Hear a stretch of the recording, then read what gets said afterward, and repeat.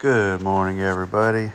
So, just wanted to show you what a business owner goes through from time to time with ungrateful clients.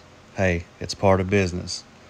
I also wanted to make this before the scammer doctors everything up to make it look the way he wants to look, because I know he's not going to go back as far as I'm going back. I'm taking you all the way back to August, where everything was great. Everything was great. Told him his payment failed. Told him the bankruptcy was deleted. Excuse me. He was planning on making a payment Friday. And I'm going to try to put screenshots of the payment history beside this. If not, I'll do the screenshots after the screen recording. Started a new job. I will advise Friday which card to use. I completely understand. The BK gone finally. And I said yes. Pulled it straight from the credit monitoring to make sure it wasn't a glitch. It's off Experian.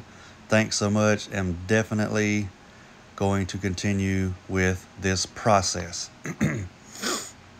You're welcome. If you were 100% sure you were going to pay me Friday, I'll go ahead and do the work. 100% sure. And I told him I had my top paid guy working on it. And he says consumer law this round. I said every round is consumer law. Yes, sir. I see the BK is gone. I went directly to Experian. And then he says everything credit is official. Now keep in mind, this is just August, just a few months ago. And I said, thank you, sir. We do our best. I said, feel free to make a review video about removing the bankruptcy if you like. Obviously, we don't try to get nobody, force anybody to do anything they don't want to. He said, I am, meaning he is shy. Completely understand, sir. Can my wife do it for me? Of course, I even offered to give him a discount on the next payment, telling him just be honest and tell the truth. I never ask anyone to make me look good.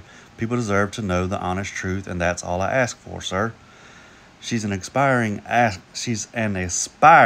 actress, so not camera shy at all. Great at doing stuff like that. That's awesome. He asked where to send the video. Told him my email. Said he had an Android, so I knew it wouldn't be clear. And then let's fast forward to yesterday.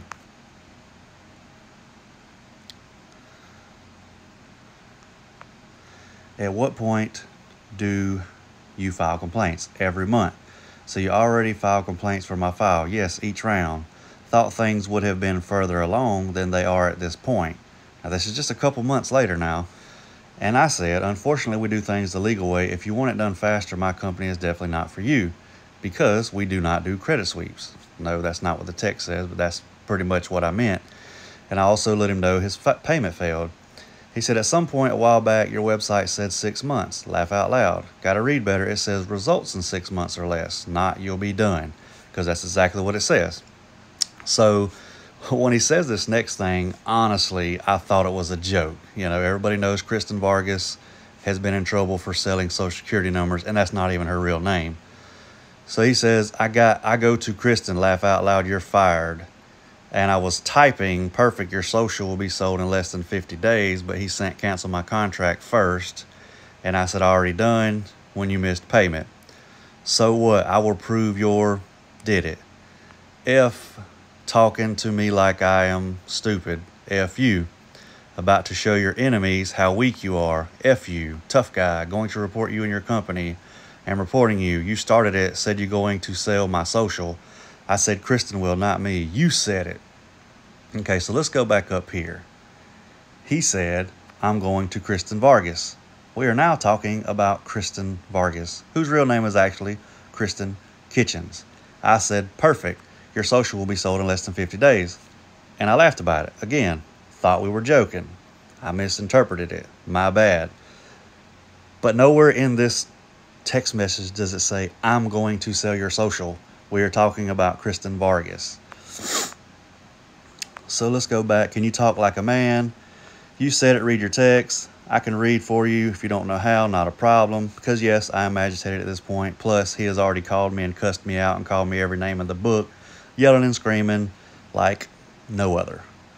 Said, you want to talk about reading? I said, no, you asked for this, not me. She will sell your social. That's what she does. You said that, man. Stop texting me, okay? We done, point blank. I said, yep. more man than you, stop texting me, all saved. So I was trying to figure out where the more man than you come from, but I guess it's because I said call and talk to me like a man. Right on. You like the back and forth, huh? Yes, you do. I bet you got to respond to this. I peep you already. Go ahead and reply. Hey, do a video about it. Pinnacle don't even talk to his customers like that, or Vargas, or any reputable company.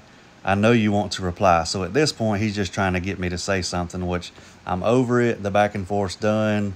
I don't have time for childish games.